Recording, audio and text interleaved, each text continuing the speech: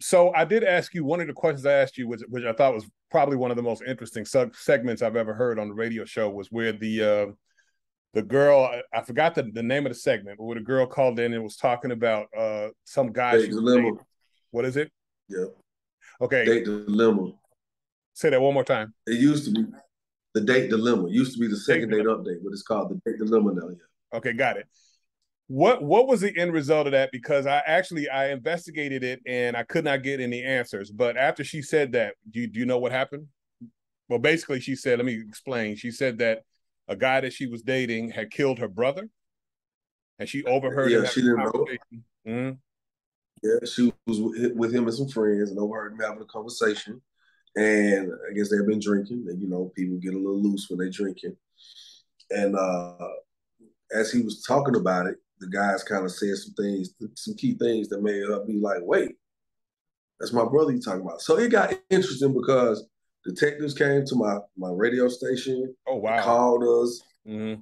I even had people telling me they know about it, like they know what's going on, they know who did it, and they know when it happened. I'm just like, look, man, I don't want no parts of this because this not what we did it for. We're not unsolved mysteries. We're not a cold case file show. It wasn't any of that.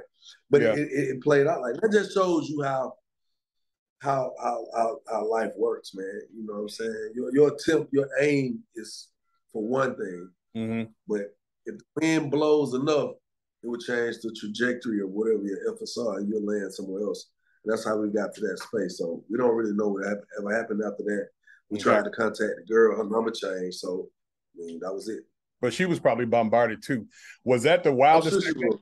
Was that the wildest segment that you had, or did anything else? Has The anything else? wildest thing? Nah, it's happened plenty of times. We had this one this white guy called because his girl, he was this black woman he was dating.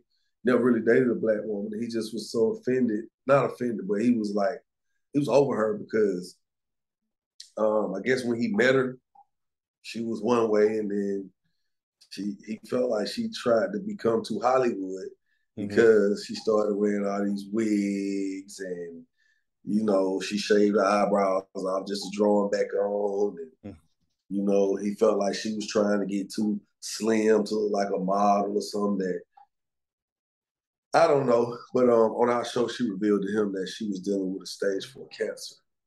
Oh wow. And that she had not revealed to him. So it's kind of messed up. She was just like, it was so early on, she didn't want to put him that deep in her business, but he had actually started to fall for her. But he's just like, yo, she changed. She wearing all this makeup and drawing on her eyebrows. Oh Now man. she used to wear natural hair, but he Wow. didn't know they was wigs. That he just thought she was wearing weed.